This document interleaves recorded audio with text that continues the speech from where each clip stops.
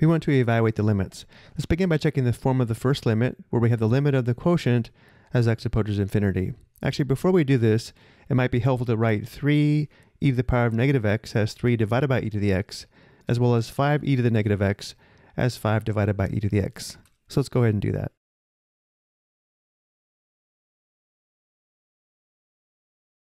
As x approaches infinity, 5 times e to the power of 3x approaches infinity.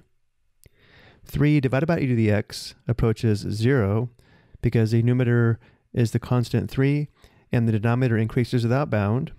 4 times e to the power of 3x approaches infinity as x approaches infinity. And 5 divided by e to the x approaches 0 as x approaches infinity. So notice how we have the indeterminate form of infinity divided by infinity, which means we'll have to change the form of the function in order to determine the limit. And we'll take a look at two methods for doing this. First, from here, if we know 3 divided by e to the x and 5 divided by e to the x both approach 0, the given limit is going to be the same as the limit of just 5 times e to the 3x divided by 4 times e to the 3x as x approaches infinity. With the limit in this form, we can simplify. E to the power of 3x divided by itself simplifies to 1. So notice now we just have the limit of 5/4 as x approaches infinity, which is just 5/4. So this would be one method to determine this limit. And now let's take a look at a second method. Remember when we had polynomials, one method we used was to divide every term by the highest power of the variable from the denominator. In this case, we can divide every term by e raised to the power of 3x. So let's also show that method. We would have the limit of 5 e to the power of 3x divided by e to the power of 3x plus 3 e to the power of negative x divided by e to the power of 3x, all divided by 4 e to the power of 3x divided by e to the power of 3x minus 5 e to the power of negative x divided by e to the power of 3x. As x approaches infinity, and then we simplify. 5 e to the 3x divided by e to the 3x is just 5, plus, we need to be a little careful here. When simplifying e to the power of negative x divided by e to the power of 3x, we would subtract the exponents, which would give us e to the power of negative x minus 3x, which equals e to the power of negative 4x, which is equal to 1 divided by e to the power of 4x. Which means when simplifying 3 e to the negative x divided by e to the 3x, we get 3 divided by e to the power of 4x. In the denominator, 4 e to the 3x divided by e to the 3x is 4.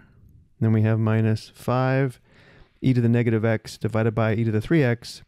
We should know from our work below is 5 divided by e to the power of 4x as x approaches infinity.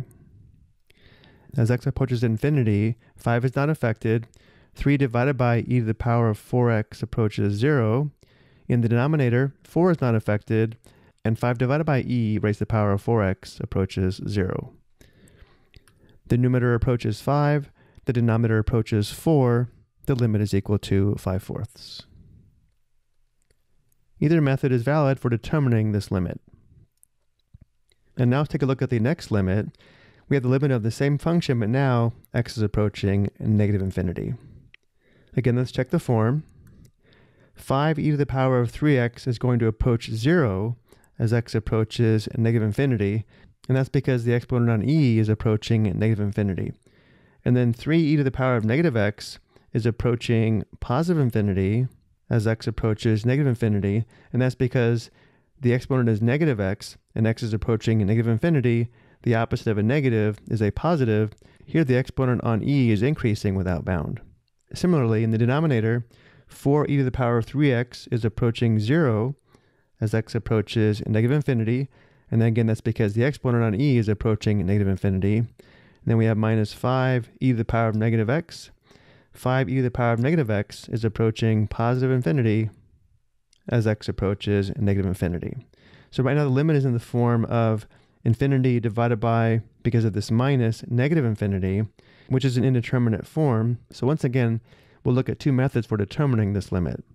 First, if we know 5 times e to the power of 3x is approaching 0 as x approaches negative infinity, we can ignore that term. Similarly, we can also ignore 4 times e to the power of 3x in the denominator because that term is also approaching 0, which means the given limit is equal to the limit of just 3 times e to the power of negative x divided by negative 5 times e to the power of negative x as x approaches negative infinity. In this form, we can simplify. E to the power of negative x divided by itself simplifies to 1, leaving us with just a limit of negative 3/5 as x approaches infinity, which of course is equal to negative 3/5. And now let's look at a second method for determining this limit. In the previous limit, we divided everything by e to the power of 3x and then simplified. But for this limit, we know the terms involving e to the power of 3x are going to 0 or approaching 0, and therefore we'll divide every term by e to the power of negative x this time. We'll have 5 times e to the power of 3x divided by e to the power of negative x plus 3 e to the power of negative x divided by e to the power of negative x, all divided by 4 e to the power of 3x divided by e to the power of negative x minus 5 e to the power of negative x divided by e to the power of negative x as x approaches negative infinity. And now we simplify. In the numerator, 5 e to the power of 3x divided by e to the power of negative x is 5 e to the power of 4x. Remember, we subtract the exponents. 3x minus negative x simplifies to 3x plus x, or 4x. And then we have plus e to the negative x divided by itself simplifies to 1, leaving us with just 3. In the denominator, 4 e to the 3x divided by e to the negative x is 4 e to the power of 4x. And then we have minus 5 e to the x divided by e to the x is just 5. And now we can determine the limit. As x approaches negative infinity, 5 times e to the power of 4x approaches 0 because the exponent on e approaches negative infinity. 3 is not affected by x. In the denominator, 4 e to the 4x also approaches 0 as x approaches negative infinity, and 5 is not affected by x. The numerator approaches 3, the denominator approaches negative 5, which gives us a limit of negative 3/5. I hope you found this helpful.